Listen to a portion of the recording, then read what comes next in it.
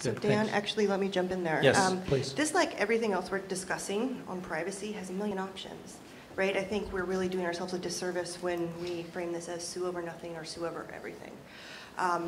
And we're looking more into this, and I was surprised to find that, every state has a mini FTC Act, right? They have their own unfair and deceptive practices. All 50 of them have a private right of action. In literally every state, you can sue. Now, they're all over the map, right? Some are incredibly narrow, and they're very hard to sue under. Some are very broad. But they're a good example that Congress could make a lot of decisions to dial this in to make sure the suits are over what they want, right? The most important things and the consequences for losing a suit, and by making decisions about what the harm is, right? What are the fines? Is there fee shifting? Are there deadlines? Is there an administrative review first? I mean, all these different options can go into creating some way for people to still assert their rights, because it's a very serious decision to say people cannot have access to an entire branch of government. So we'll be doing more thinking on this, but I just want to remind people, this is a very sophisticated sort of issue where you can really change a lot of factors and scope this in any way you want. And talk a little bit about, for the audience, but some of the things that you've proposed in your legislative language about permissible use or permissible, I mean, now we're sort of sounding like FCRA, but I know you've given a lot of thought to areas of information that should be protected and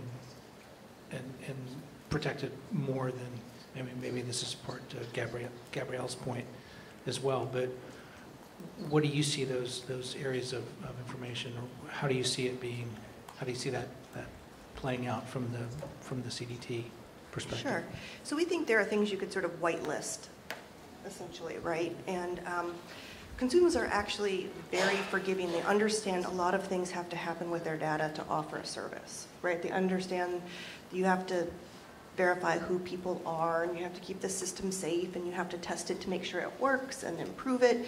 And that universe of offering the service that someone actually signed up for, you need to whitelist this.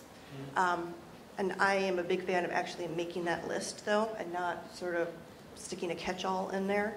It's hard to come up with that list, but I think we've seen it in draft legislation already.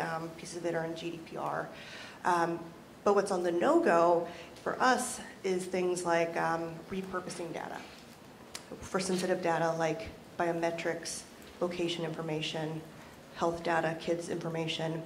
And we think these are the types of data sets that are so sensitive and always will be, right? Biometrics are always going to be sensitive, doesn't matter what they are. I saw an article a few weeks ago that the Defense Department is now finding ways to track people's heartbeats, right? So who knows in 20 years what the next biometric will be, but they'll always be sensitive. So it's fair to say, yes, you can use it if someone signs up for a service that is actually relevant and uses biometrics. But you can't collect it, share it, or use it for unrelated purposes. I know it's been criticized as being actually kind of a narrow solution, but we would rather be clear on some of these incredibly important issues than to leave everything up. Because I mean, that's the flip side, right, of what I'm afraid of the litigation is going to be over the next 10 years, is that our law is so vague and leaves so much to balancing tests that we will not know what our digital rights are, right, for another 10 or 20 years. So we would like to see that sort of clear whitelist, blacklist. We know they're going to be short, but they're worth doing.